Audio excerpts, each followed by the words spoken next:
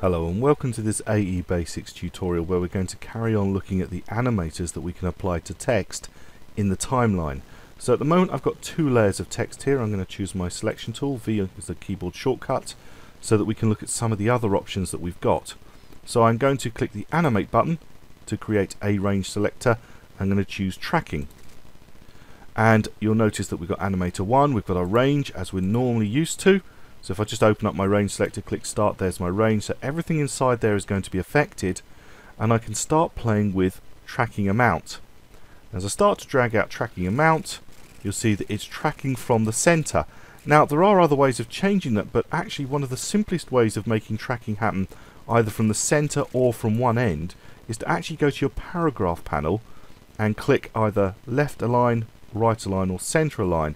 Because I'm at the center, everything's going to track from the center. But if I go to right, you'll see that everything will track from the right. If I go to left, you'll see that everything will track from the left. So that's just how you can quickly play with the different ways of tracking text by using the paragraph panel to show where the text is going to change from. So if I go to the add button now, make sure that my animator is selected and go to the add button property. Under tracking, I've got something that says line anchor. Now, what's line anchor going to do for me? If I play with my tracking amount, you'll see that at the moment it's going from the middle. And as I said, there are different ways of doing this. It's simply, you can play with a line anchor. So if you don't want it to be absolutely at the beginning, absolutely at the end, or absolutely in the middle, say we want it at 25 or 75, stick that at 75. You'll see that the tracking is going to take place from 75% perspective, so it's not absolutely in the middle.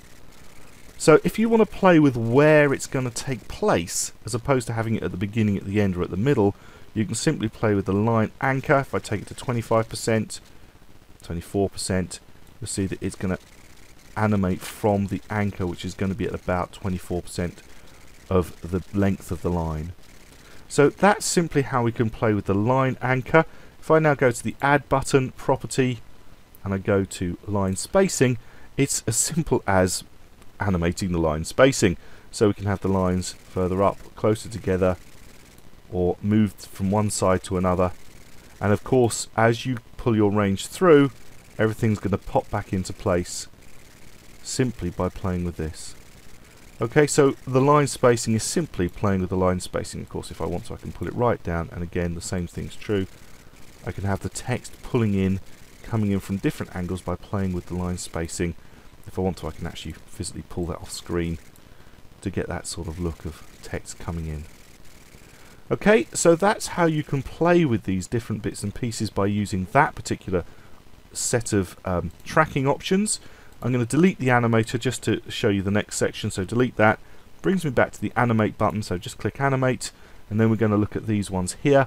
Character offset. If I click character offset, once again I've got my range selector, and we can look at offsetting characters. What does that mean? Basically it's sort of almost like a matrixy type look. As you start to pull character offset through, the characters are going to zip through all kinds of different options. And you'll see here that the second one down says character range. You can preserve the case and digits, or you can go for full Unicode. If you go for full Unicode, you can get some real kind of weird looks moving through with all kinds of bits and pieces as you go backwards and forwards through them. And of course, as you play with your range selector and you open up your range selector, text can then pop in from the back or from the front, depending on how you make it or how you want it to work. Or alternative, of course, you can just select a little bit and you could scrub that with the offset all the way through the text, just to give almost a glitchy type look to the text that people are watching. Okay, so I'm just going to reset these, offset and take the start back to 0, so it's been affected, and you've got some alignment options here which you can just play with in your own time. Okay, so what else have we got? I'm just going to delete this particular one, so delete the animator and go back to my animate button and choose character value. And this is kind of similar. As you start to pull through the character value, you'll see that all the characters move together in a uniform way. And again, you can preserve case and digits, or again you can go for full Unicode. And as you go to full Unicode, it's not a massive difference between the two, but you can play with these. You get all kinds of different options as you want to play with as you pull through. Okay, so, and again, for reveal, you open up your range selector, you can pull it through to reveal the text, and of course you still have the option with the offset to be able to scrub it through to give that kind of glitchy look, if that helps with your animation. Okay, so again I'm going to reset those and reset the start. And the other animator that we've got, again I'm going to delete this animator and we'll just go for the not quite the final one, is blur. If you go to blur, you can animate blur, so we can have the text thoroughly blurred and we can reveal it in this way. Now you might not like the way that that pops on and off. Again, as I say, in the advanced section we can actually have a look at a few of those options and see if we can make them pop on in different ways. So it's just a different way of changing blur, and again you can get some really nice effects if you want to draw people's attention. And often with text it is all about grabbing someone's eye. It's not about fantastic animations, it's about making people pay attention to what you're doing.